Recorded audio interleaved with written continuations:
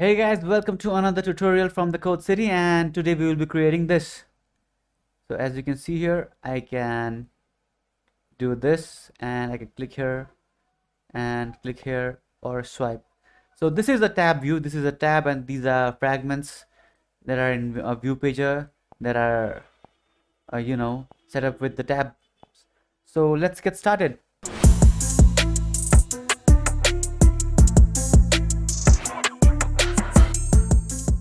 So first you go to file and you create a new project, and now Android provides default template for that. So it's you don't have to code, it's so easy. So I just double click that. Let's call this tabbed app, and we just hit finish. This is pretty much it, guys. This is all you have to do. Now you'll have the tab activity, and the one I was showing you was actually the default app that will be created when this loading finishes. Okay, so now the project has been built successfully. We can go into what files are created. Now if you run this project, you'll see exactly this will be created. We have two tabs and we have two fragments here associated with the two tabs. So let's check out what is created. Now if we go into resources, you'll have activity main and fragment main here. Activity main, as the name suggests, is the main activity, and we will have the ViewPager here. So let me explain you what this is. Now this is the root layout, the coordinator layout. We are using this because we have a floating action button here. Now if you don't need this, just remove this. All right, let's remove this. So you should not have much code. You should only have the code that is absolutely necessary. Too much code is you are inviting problems. It's difficult to debug if you have too much code. All right, now then we have this app bar layout. All right, so now let me just minimize this too. This app bar layout is, as you can see, this layout. This is it was called the action bar, and now it's just called the app bar. And in here we have this text view that says tabbed app, that has our app's name, and then we have our tab layout. All right, this is the tab layout. This is the tab layout. So in our app bar we have a title and the tab layout, and then in this empty space we have the ViewPager. Now this ViewPager is required because we want to be able to slide this thing like we are doing right now. All right, this ViewPager will hold our fragments. All right, so this is pretty much it for the UI. I'm messing up my language. And if we go into our Java code or Kotlin code, if you have done in Kotlin, first let's take a look at the main activity. Now this is pretty straightforward. We have our content view here. Now this is the sections adapter. Now this adapter is responsible for displaying data in the UI, filtering data and how you want to display the data, what action you want to take. So this is the adapter. It's actually the adapter between the data and the UI. You can think of it like that. Now we'll go into this in detail a little bit later. First let's go to these lines. Now this is in red because we deleted the fab, so let's just remove this also and remove this also. We don't need fab at the moment. If you wanted to have it, you can have it. Now the ViewPager, then we are refreshing the ViewPager, and then we are setting the adapter to the ViewPager. So the data in the ViewPager will be shown according to the logic in our settings pager adapter, a sections pager adapter. All right, and then we have reference to our tab layout, and then we are using this setup with ViewPager method for our tabs. So this is pretty much it, guys. Now if you set your tabs with ViewPager, this is all you have to do. All the logic can be applied to the ViewPager and the ViewPager fragment, and you just set your tabs with the ViewPager and you don't have to do anything else. So this is the key method, set up with ViewPager. Now we will look more into how we are displaying fragments using the adapter in the ViewPager. All right, so first let's first go into sections pager adapter.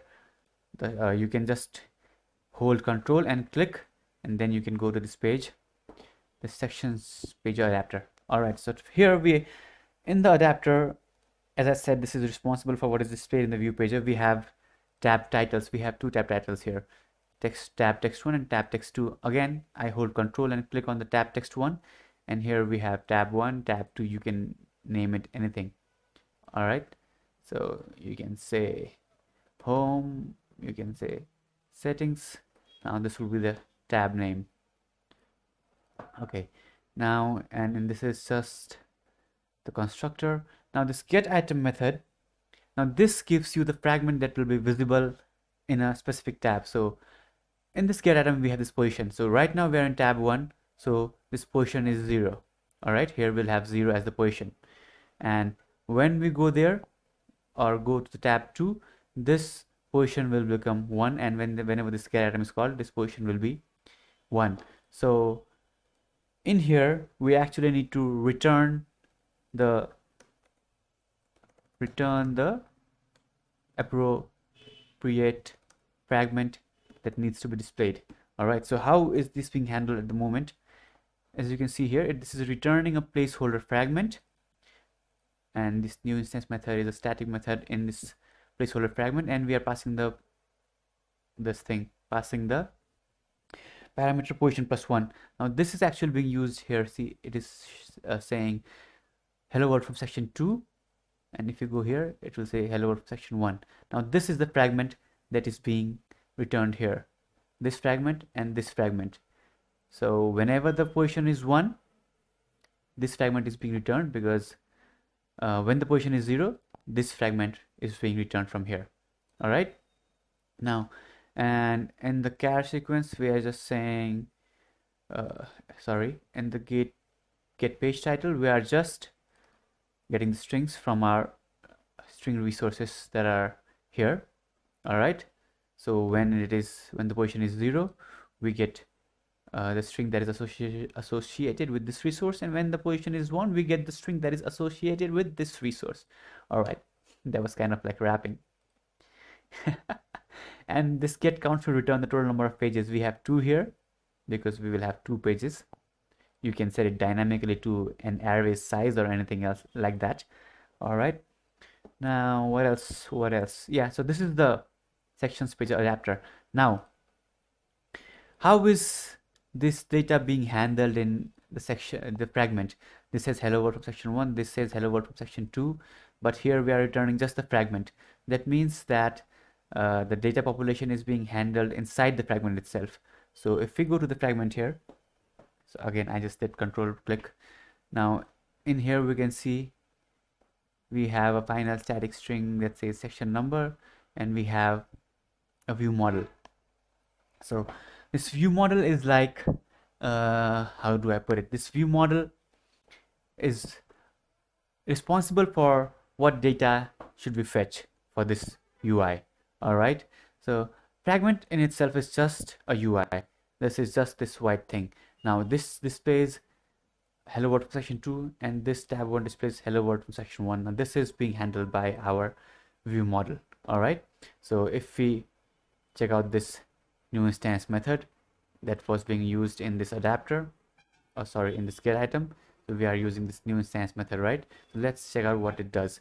Now this is a static method because we want to be able to call this even without creating an instance or object of placeholder fragment. All right, now we pass the index, and the return type is placeholder fragment, so we create a new placeholder fragment here. Now the fragment is created. Now the thing is what to display in the fragment, 1 or 2.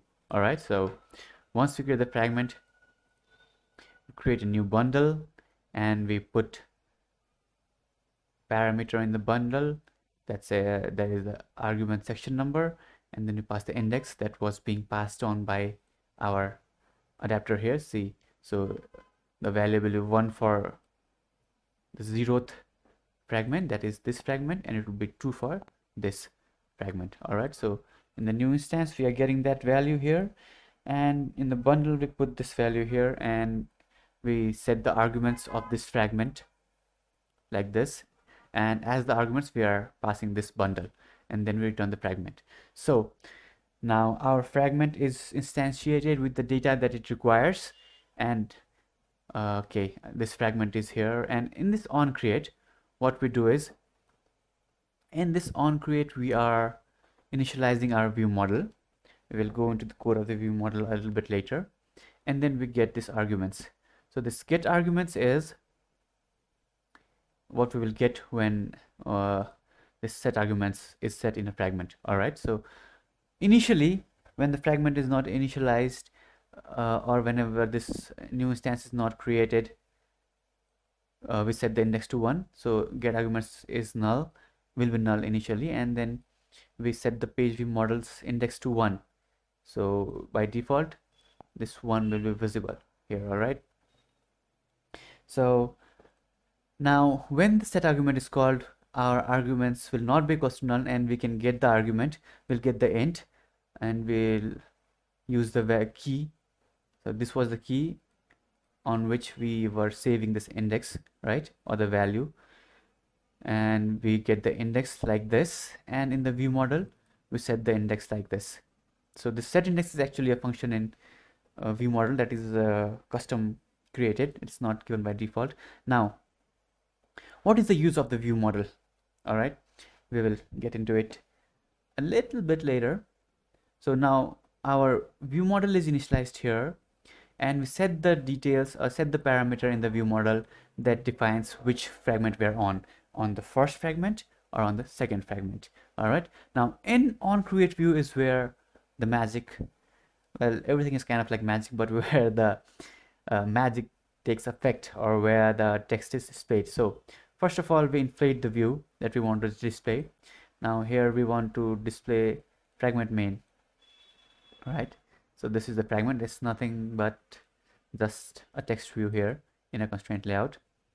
So now since we have inflated this, now we can get the text view from this root. This is the root, right, and find view by ID section label. All right, now this is the section label. Okay, now we go page view model dot get text dot observe. Now what is this doing? Now this is very useful when we are getting data from an API or a network or something like that. Okay, so observe is observing for new data, and whenever we get the response, that response can be, as you can see here, set text. That response can be used and displayed in the UI. Okay, so we go page view model get text and observe, and whenever data is received, we just set it as the text in the text view. All right, now how is this being, so what you can get from here is, whenever we are on fragment 1, the text that we get is hello world from section 1, and whenever we go to tab 2, the text that we receive from the view page model is hello world from section 2, and that is being displayed. So our data is what data to be displayed is being handled by view page model, page view model. All right, so let's see how it is done. Now let's go to page view model. Okay, so if you remember, in our onCreate we were using this set index. So what it does is it's just taking a integer value, and in this m index, that is a mutable live data, we are setting the value of that index. So this is the live data, that means it can be observed, and these, both of these can be observed. The difference is this can be changed and this cannot be changed once set. All right, so now once this is set, the value here is set, like we were using the set index. So once we will receive 1 here, and in the second fragment, when we move to second fragment, we will receive 2 here. All right, and accordingly the value will be set in this live data. Now as you see here, we are using this transformations.map. That means that this m index, that is the mutable live data, this is the source data. So this we are listening to this source data, and whenever we have a new data in this source data, this function is applied. All right, this function is used. So this function is integer string. It's just returning a string according to this integer. So what this is, this function uses the data in here. All right, so this source is applied to this function. Now when we have 1 here, the integer input will be 1, and we will return hello world from section 1. And when we move to another fragment, this will return hello world from section 2. All right, this is pretty much straightforward. So this is what is being returned. And now in get text, see, this is returning live data. This is this m text. Now we are just returning m text. So as you can see, this is an observable. So if we go to the use of get text, here you can see we are doing get text and we are returned the live data here. And since there is a live data, we can observe the live data. And whenever we receive something new here, we are just setting the text as the text view here in the text view. What did I just say? So we are just setting the text that is received in the text view. All right. So this is pretty much it. Now, if we run this, you'll see that this is home and this is settings. And yes, this is pretty much it. It's pretty simple and very intuitive right now by Android Studio. And if you have any questions, please ask me. I'll help you and I'll help you to the best of my abilities. All right. If this helped you, just feel free to share and subscribe. Thanks a lot, guys. See you next time.